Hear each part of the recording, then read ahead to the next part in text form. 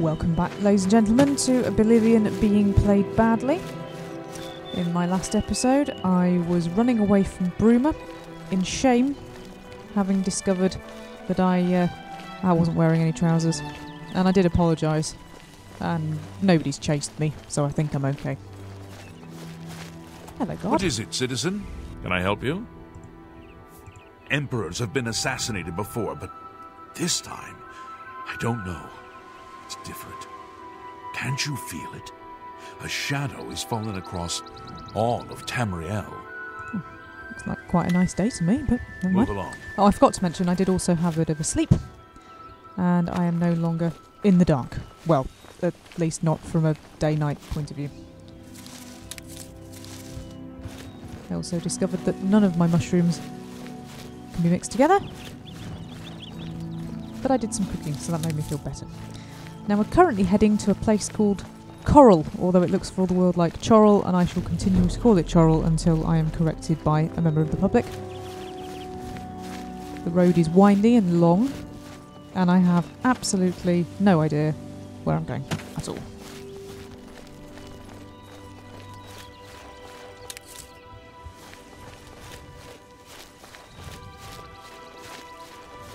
These flowers, they're a bit uniform and a bit strange. I get the impression that strange is not unusual around here. Why am I going back on myself? Excuse me while I check my map. Oh, I see. It's just a particularly windy road. Never mind. Oh, Wayne Priory. And some bloke gave me some shiny amulet thing, and I'm sure he told me to take it there, and I said that I wouldn't because I liked the shiny amulet thing, and I'd actually been wanting it off him for the entire introduction, and he'd finally given it to me, so it's not going anywhere. However, as I appear to be passing the place on the way, I might just have a little chat with them, do a bit of negotiating, and say, well, I'll swap this shiny amulet for preferably another shiny amulet, and if you run out of shiny amulets, or maybe there is only one shiny amulet, then I'll exchange it for something else. Perhaps 1,000,000 gold pieces. Perhaps some mushrooms I can actually mix together. Or maybe a better sword, as you took 2 better swords off me earlier in the game.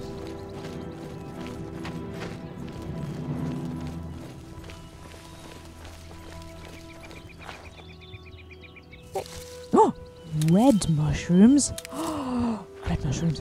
Oh my god, oh my god, oh my god. I bet they do something. They must do something. They better do something.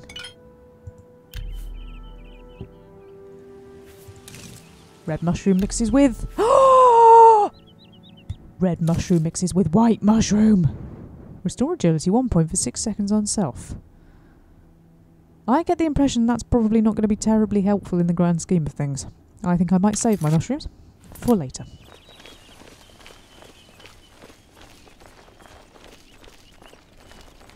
Meanwhile, guess what?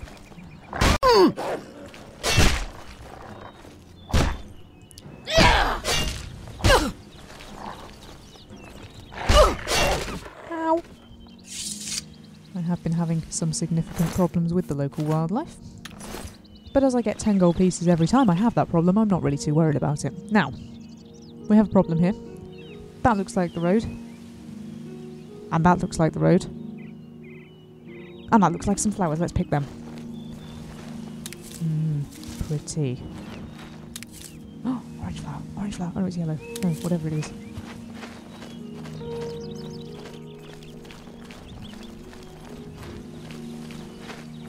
I can feel 10 gold pieces coming my way.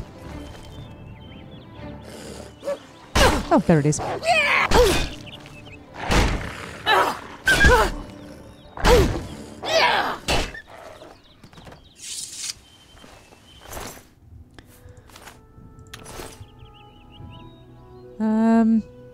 Yes. Okay. I choose not to comment on that. There are too many inappropriate things that I could say. I'm not going to say them. I'm above that.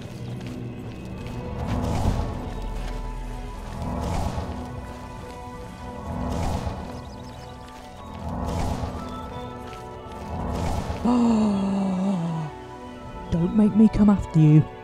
Don't make me poison my sword and come after you. Hello. I wasn't talking about poisoning swords and coming after anybody. Yes, alright, I don't really want you to listen to me. Oh, thanks. Guards on drugs. Never mind, eh? Useless red mushrooms.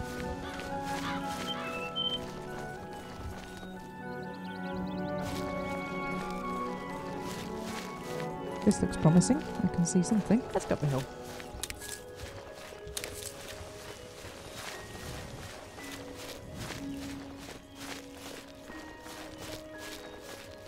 Now, I'm hoping that I've got some trousers on, because otherwise the people of Coral are going to run me out of town as well, and it's going to get really embarrassing and quite awkward because I'm not going to be able to do any of the major skill recommendations.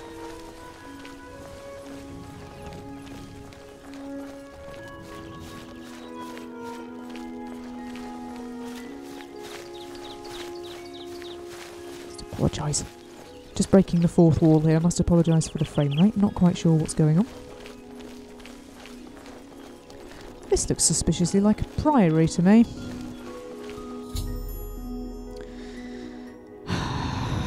Oh, go on then. It's better than roots and mages guilds that don't like me anyway. Hello. I'm the shepherd here. Eranor's the name, and this is Waynon Priory. If he's not sleeping or eating, he'll be fussing with his books, I reckon, over in the Priory house. I'd rather be sleeping and or eating, to be honest. Be seeing you.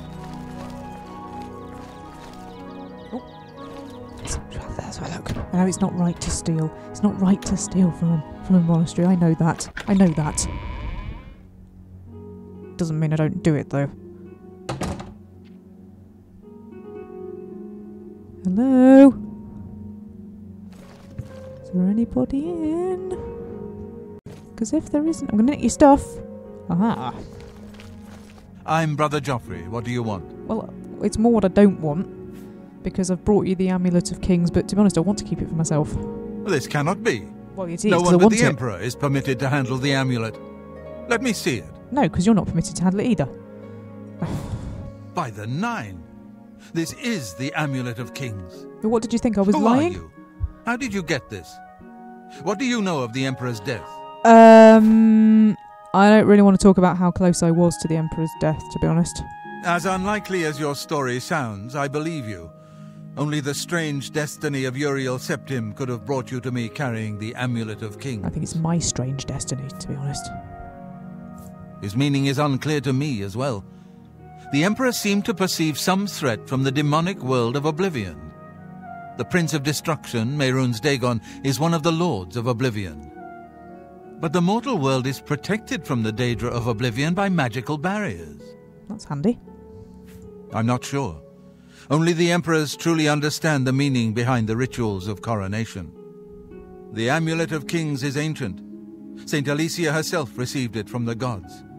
It is a holy relic of great power. I'm not giving it to you. When an emperor is crowned, he uses the amulet to light the dragon fires at the Temple of the One in the imperial city. With the emperor dead and no new heir crowned, the dragon fires in the temple will be dark, for the first time in centuries. It may be that the dragon fires protected us from a threat that only the Emperor was aware of. I am one of the few who know of his existence. Many years ago I served as captain of Uriel's bodyguards, the Blades. One night Uriel called me into his private chambers. A baby boy lay sleeping in a basket. Uriel told me to deliver him somewhere safe. He never told me anything else about the baby, but I knew it was his son. From time to time he would ask about the child's progress. Now it seems that this illegitimate son is the heir to the Septim throne, if he yet lives. Well, there's a story I didn't really want to hear. His name is Martin. He serves Akatosh in the chapel in the city of Kvatch, south of here. You must go to Kvatch and find him at once. If the enemy is aware of his existence, as seems likely, he is in terrible danger. And please, let me know if there's anything you need. My resources here are limited, but I will help in any way I can. I need some bread, actually. Do you like garlic bread? Because I need some bread. I keep a few things here in my chest to resupply traveling blades.